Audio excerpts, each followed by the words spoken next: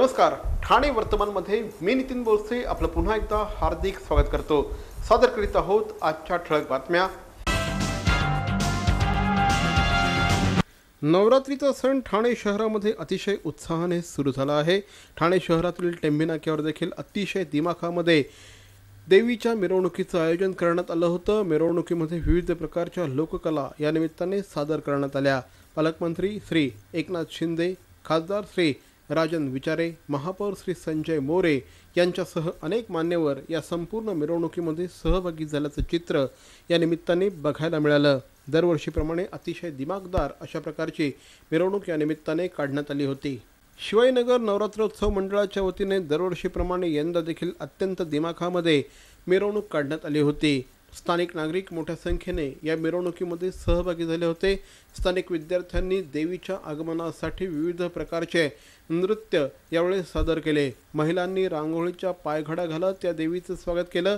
मंडळाचे अध्यक्ष श्री सुधाकर चव्हाण यांच्या प्रेरणेने गेल्या 30 वर्षांपासून हा उत्सव या ठिकाणी सुरू आहे। दरवर्षीप्रमाणे यंदाही तोच उत्साह या ठिकाणी असल्याचं श्री सुधाकर चव्हाण यांनी आमच्याशी बातचीत करताना सांगितलं। शिवाजीनगर सार्वजनिक नवरात्रोत्सवाच्या मिरवणुकीमध्ये आता आम्ही आहोत। या उत्सवाचे प्रणेते माननीय नगरसेवक श्री सुधाकर चव्हाण आपल्याबरोबर आहेत। भाई, दरवर्षीप्रमाणे यंदा देखील प्रचंड मोठा उत्साह दिसतोय, काय सांगाल? त्याच्यामध्ये लोकांचा उत्साह जास्त आहे आणि तो उत्साह कुठेही कमी नाही झाला। तो दिवसेंदिवस उत्साह वाढतच चाललेला आहे। त्या उत्साहात तुम्ही बघितलं तर तुम्हाला जास्त करून महिलांचा सहभाग दिसेल, कारण तो महिलांचाच नवरात्र उत्सव आहे। पुरुषांचा तर फक्त एक महाशिवरात्र आहे। फक्त या उत्सवाला आम्ही चांगल्या प्रकारे स्वरूप देतो। या उत्सवामध्ये आम्ही आपले पारंपरिक खेळ हे जतन करत असतो। मग तिथे भोंडला असो, पैठणी असो, जागरण गोंधळ असून द्या, भजन कीर्तन असून द्या, हे सर्व आम्ही या ठिकाणी 10 दिवस पाळत असतो। ओव्हरऑलच देवी गेल्या 30 वर्षांपासून तुम्ही हा संपूर्ण उत्सव करता आहात, काय सांगाल? 30 वर्षांमध्ये उत्साह आणि उत्साह दिसतो, फक्त काय सांगाल? हे कशाचं प्रतीक आहे? दरवर्षी उत्साह वाढतच चाललेला आहे। उत्साहाचं स्वरूप वाढत चाललेलं आहे, सेट वाढत चाललेलं आहे। ही सगळी त्या देवीची कृपा आहे, देवीची शक्ती आहे। यावर्षी भव्य दिव्य असं स्पेस तुम्ही तयार केलेलं आहे, अंतराळ तयार केलेलं आहे। देवीला थेट तुम्ही अंतराळात नेलेलं आहे, काय सांगाल? देवीला आम्ही अंतराळात नेला नाहीये, अंतराळाचा देखावा करून देवीला त्यात ठेवलेला आहे। परंतु त्यामागे आमची हीच कल्पना आहे, कारण इथे येणारा जो भाविक आहे हा इथला देवीच्या दर्शनाबरोबरच इथले सेट बघायला येत असतो, इथलं डेकोरेशन बघायला येत असतो, कारण निरनिराळे डेकोरेशन आम्ही इथे करत असतो की लोकांच्या अपेक्षेचा कुठेही भंग होऊ नये, म्हणून यावेळेला आम्ही अंतराळ केले। ओव्हरऑलच काय सांगाल, देवीकडे तुमचं काय मागणं आहे यावर्षी? तर ठाण्यामध्ये जगामध्ये सुख शांती नांदून दे, हेच मी देवीकडे मागेन। ठाणे पूर्व परिसरातील गावदेवी मैदानामध्ये दरवर्षीप्रमाणे यंदा सुद्धा अतिशय दिमागदार पद्धतीने नवरात्रोत्सवाचं आयोजन करण्यात आलं आहे। मंदिरामध्ये देवीची मूर्ती प्रतिष्ठापित करण्यात आली आहे। देवीची ओटी भरण्यासाठी दरवर्षी असंख्य भाविक या ठिकाणी हजेरी लावत असतात, असं मंडळाचे अध्यक्ष श्री दिलीप पाटील यांनी ठाणे वर्तमानशी बोलताना सांगितलं। दरवर्षीप्रमाणे यावर्षी देखील विविध प्रकारचे सोहळे या उत्सवानिमित्त आयोजित करण्यात आले आहेत। विविध क्रीडापटूंचा त्याचप्रमाणे शाळकरी विद्यार्थ्यांचा या निमित्ताने सन्मान करण्यात येणार असल्याची माहिती देखील मंडळाचे अध्यक्ष श्री दिलीप पाटील यांनी दिली। आणि आज मंडळाला 48 वर्ष पूर्ण होत आहेत। यावर्षी 48 वर्ष आम्ही नवरात्र उत्सव साजरा करत आहोत। त्यावेळेला आम्ही जे क्रीडा क्षेत्रामध्ये ज्यांनी नैपुण्यपूर्ण कामगिरी बजावलेली आहे अशा लोकांचा मंडळातर्फे सत्कार करण्यात येणार आहे। त्याचप्रमाणे ठाणे पूर्व विभागातील 1ली ते 15वीपर्यंत ग्रॅज्युएशनपर्यंत सगळ्या मुलांचा वस्तुरूपे बक्षीस देऊन त्याचा आम्ही सत्कार करण्यात येत आहे। या आणि इतर बातम्या मात्र एका छोट्याशा जाहिरातीनंतर। ठाण्याच्या भवानी चौकातील जय अंबेमा विश्वस्त मंडळाचा नवरात्रोत्सव स्वर्गीय आनंद दिघे यांनी सुरू केलेल्या भवानी चौकातील जय अंबेमा नवरात्रोत्सवास दीर्घ परंपरा लाभली आहे। भक्तांच्या हाकेला धावणारी अशी या तेजस्वी देवीची ख्याती आहे। आपणही सहकुटुंब मित्रमंडळींसह आवर्जून दर्शनाचा लाभ घ्यावा असं आमंत्रण मंडळाचे अध्यक्ष दिलीप देहेरकर यांनी विश्वस्त मंडळाच्या वतीनं तमाम भाविकांना केलं आहे। ठाणेकर आम्ही आहे, आम्हाला गर्व जय अंबे मा करते सर्वांच्या मनोकामना पूर्ण.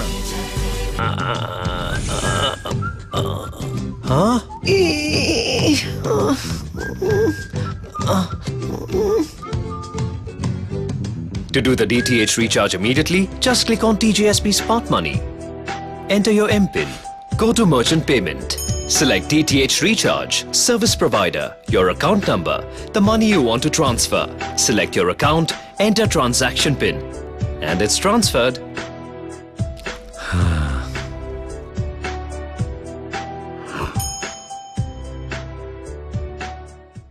बॅरॉन मेन स्टुडिओचा लग्नसराई धमाका 50% महासेल. किती? 50% महासेल. हो, कुठल्याही कपड्यांवर चक्क 50% ऑफ. बॅरॉन मेन स्टुडिओ, आमंत्रण हॉटेल जवळ, जिल्हा परिषदेसमोर, स्टेशन रोड, ठाणे. दूरध्वनी 022-2530-4837. बॅरॉन मेन स्टुडिओ.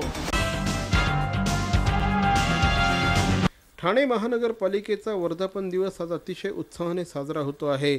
ठाणे महानगरपालिकेच्या वर्धापन दिनानिमित्त ठाणे भूषण, ठाणे गौरव आणि ठाणे गुणीजन पुरस्कारांचं वितरण करण्यात येणार आहे. महापौर श्री संजय मोरे यांच्या उपस्थितीमध्ये हा संपूर्ण सोहळा पार पडणार आहे. ठाणे महानगरपालिका स्थापन होऊन अनेक वर्ष उलटली. ठाणे महानगरपालिका आज देशातली एक मोठी महानगरपालिका म्हणून या शहराकडे बघितलं जातं. गेल्या काही वर्षांपासून मुंबईचं उपनगर असं स्वरूप ठाणे शहराला आलं असल्याकारणाने देशातलं सर्वात वेगानं वाढणारं शहर, वेगानं प्रगती करणारं शहर म्हणून या शहराकडे बघितलं जातं. अगदी पहिली रेल्वे या शहरातनं सुरू झाली तेव्हापासूनच या शहराचं महत्त्व अधोरेखित झालं होतं आणि तेव्हापासूनच खऱ्या अर्थाने या शहराची वाढ सुरू झाली. आज ठाणे शहर विविध अंगांनी वाढतं आहे. मुंब्राच्या पुढे शिळफाटा परिसरापर्यंत आता ठाणे शहर वाढलेलं आहे. त्याचप्रमाणे घोडबंदर रोड तर थेट बोरिवलीला जाऊन भिडण्याच्या तयारीत आहे. ठाणे पूर्व परिसरामध्ये देखील नागरिकांची संख्या वाढते आहे. ठाणे शहरात देखील आता जुने वाडे जाऊन मोठमोठ्या इमारती उभ्या राहू लागल्या आहेत. त्यामुळे साहजिकच ठाणे शहराची लोकसंख्या देखील त्याच प्रमाणात वाढते आहे. ठाणे महानगरपालिकेचा अर्थसंकल्पावर एक नजर टाकली तर ठाणे शहराचं बदलतं स्वरूप आपल्याला सहज लक्षात येऊ शकतं. गेल्या काही वर्षांमध्ये विकासाच्या अनेक योजना JNNURMच्या माध्यमातून या शहरामध्ये राबवण्यात आल्या. त्यामुळे शहराची प्रगती खूप मोठ्या प्रमाणात होत आहे. त्याचप्रमाणे शहराचे रस्ते देखील आता रुंदावत आहेत.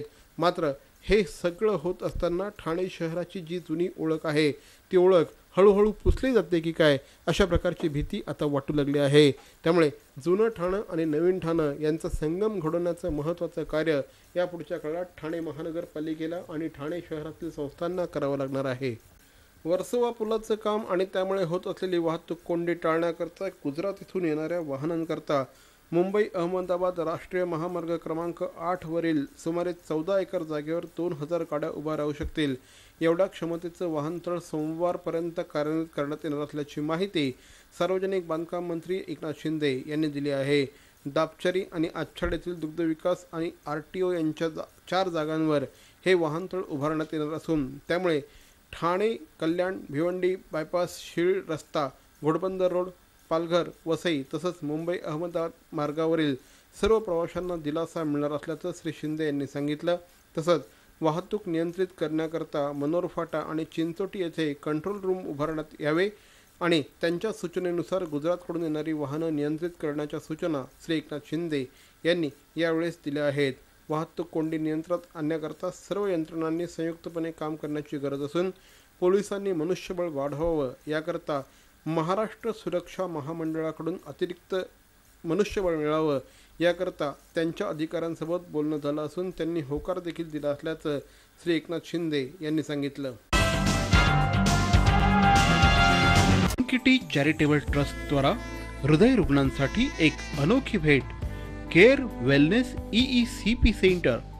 हृदय रुग्णांना वरदान ठरणाऱ्या EECP थेरपीद्वारे अँजिओप्लास्टी आणि बायपास टाळा. केवळ 1 महिन्यांची थेरपी. USA FDA प्रमाणित अत्याधुनिक उपकरणाद्वारे मिळवा सुदृढ हृदय आणि आनंदी जीवन. Care wellness EECP centre. अहो, आपण आपलं घर स्वच्छ, सुंदर, नीटनेटकं ठेवतो ना, मग आपण आपल्या शहराच्या बाबतीत उदासीन का? आपलं शहर स्वच्छ, सुंदर आणि नेटनेटकं ठेवणं ही आपली जबाबदारी आहे, हो ना? मग उचला फोन आणि विना परवाना होर्डिंग्स, बॅनर्स कुठे दिसले तर 1800-222-108 या टोल फ्री क्रमांकावर कळवा. त्याची दखल त्वरित घेतली जाईल.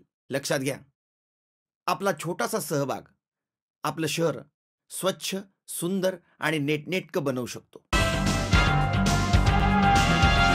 ठाणे महानगरपालिका सार्वत्रिक निवडणूक 2017च्या अनुषंगाने निवडणुकीची प्रक्रिया पूर्ण करण्यासाठी ज्या शिक्षकांनी निवडणूक विभागातर्फे सोपवण्यात आलेली जबाबदारी नाकारली त्यांच्या विरोधात लोकप्रतिनिधित्व कायदा 1951 मधील तरतुदींच्या आधारे शिस्तभंगाची कारवाई प्रस्तावित करावी असे आदेश महापालिका आयुक्तांनी दिले आहेत. या संदर्भात काल महापालिका आयुक्तांनी सर्व उपायुक्त आणि सर्व सहाय्यक आयुक्तांची विशेष बैठक आयोजित केली होती. या बैठकीत त्यांनी निवडणूक कामकाजाचा आढावा घेऊन सर्व सहाय्यक आयुक्तांनी निवडणुकीचे कामकाज काळजीपूर्वक करण्याच्या सूचना दिल्या आहेत. यावेळेस त्यांनी प्रभाग समिती अंतर्गत येणाऱ्या विधानसभा मतदारसंघातील प्रत्येक मतदान केंद्रावर BLO म्हणून कर्मचाऱ्यांची नियुक्ती करण्यात आली आहे. ते सर्व कर्मचारी त्यांना नियुक्त केलेल्या ठिकाणी नियमित उपस्थित राहतील याबाबतची दक्षता घ्यावी. तसंच यासाठी ज्या शिक्षकांची अन्य कर्मचाऱ्यांची नियुक्ती करण्यात आली आहे त्या शिक्षकांनी आदेश घेण्यास नकार दिला किंवा नेमून दिलेलं काम केलं नाही त्यांच्या विरोधात लोकप्रतिनिधित्व कायदा 1951 मधील तरतुदीनुसार आवश्यक ती कठोर शिस्तभंगाची कारवाई करावी अशा सूचना देखील आयुक्तांनी दिल्या आहेत. तर मंडळी, या होत्या आजच्या ठळक बातम्या. आमचा पत्ता ठाणे वर्तमान, Dadoji Conde stadium, shop number 16, खाटन road, Thane पश्चिम. दूरध्वनी क्रमांक 9820939420. तर मग पुन्हा भेटू उद्या याच वेळी याच ठिकाणी ठाणे वर्तमानमध्ये. तोपर्यंत धन्यवाद. जय हिंद, जय महाराष्ट्र.